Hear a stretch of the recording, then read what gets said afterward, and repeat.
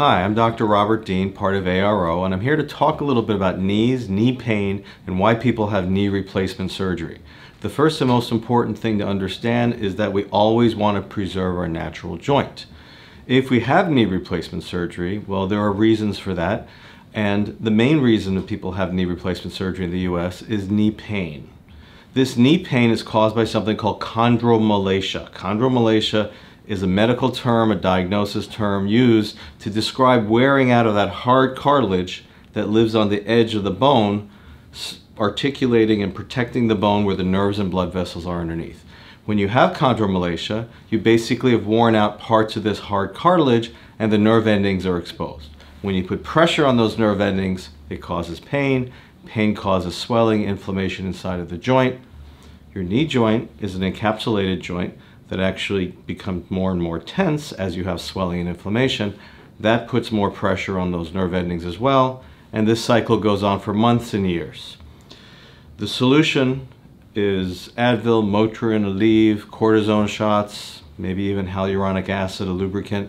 These solutions have all been band-aids, ways of mitigating the swelling or the pain or the actual pressure in the joint. The orthopedic solution to this is joint replacement or knee replacement. Total knee replacement surgery equals cutting out both ends of the bone and replacing it with a titanium and a Teflon hinge.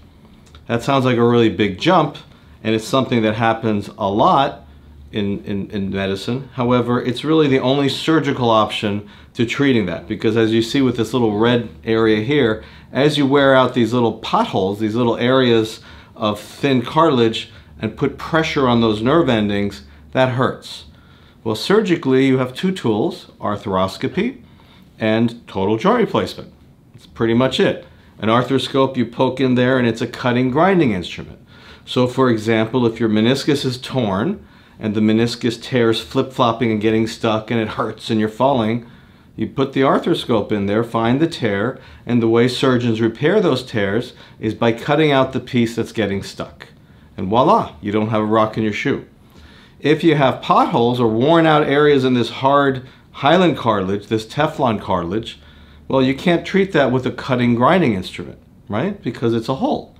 So there's nothing you can do arthroscopically to help with chondromalacia or potholes in this hard Teflon cartilage. This cartilage is the same stuff you see on the tip of a chicken bone. If you ever have a piece of chicken, that hard white cartilage, that's hyaline cartilage, and that's what this is. So you essentially have potholes in your hyaline cartilage or potholes in your chicken bone cartilage that is not protecting the nerves as it should be. Therefore, you put pressure on the nerve endings, you have pain. Pain causes the swelling and inflammation. Therefore, pain is bad. It's not just a symptom, it's actually the bottom line, the cause of a lot of the perpetuating pathology in your joint. The surgical option can't be arthroscopy, like I said, because of the potholes. The reason we do total joint is when you cut out the whole joint, you remove the edges where the hyaline cartilage is, that's where the nerve endings are. So if your knee hurts, the only surgical option to fix your knee pain in an orthopedic surgeon's office is to remove those nerve endings surgically and then to put in a new implant so that your joint can function. So it's a really big surgery to treat knee pain, and that's why good surgeons always try all the other options first. However, once you have that surgery, your knee is now changed and you're going to have a mechanical joint that lasts 10 to 12, maybe 15 years. There are many restrictions to how you can function with that joint. Twisting, torquing. If you play tennis, you're not supposed to play tennis when you have a knee replacement. It's in the package implant from the implant company. There are other options though. If your joint is mechanically functioning and you just have chondromalacia, knee pain, in other words, you're not walking with a cane or a walker, you really are just having that nuisance pain or even pain that's requiring medication and steroid shots, well, if that joint is mechanically still functioning, there are other options besides cutting out your joint and putting in an implant. This is what ARO Motion is all about, and this is what we do here at ARO, and we'd love to talk to you about it.